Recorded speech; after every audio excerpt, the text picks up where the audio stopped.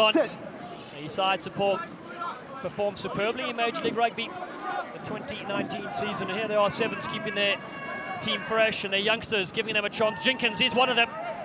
Good carry here. He has a great Dane that's 1 year old. I'm sure he's tuning into the broadcast as the Dane, and that flick has been knocked on, and that'll bring us to full time in this game.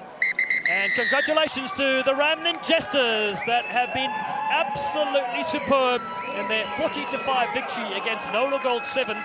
They booked themselves into their second cup final here in RugbyTown, USA.